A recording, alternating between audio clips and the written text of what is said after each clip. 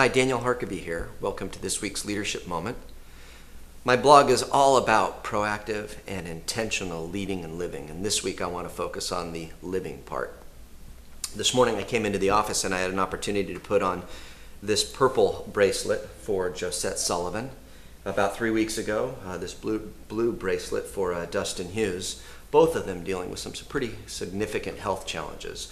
These bracelets serve to help to remind me to pray for both of them, but they also help me to remember that this thing, life, it's fragile and it's fleeting. It goes by quick. So I want to encourage you in the week ahead, take a good look at your life plan.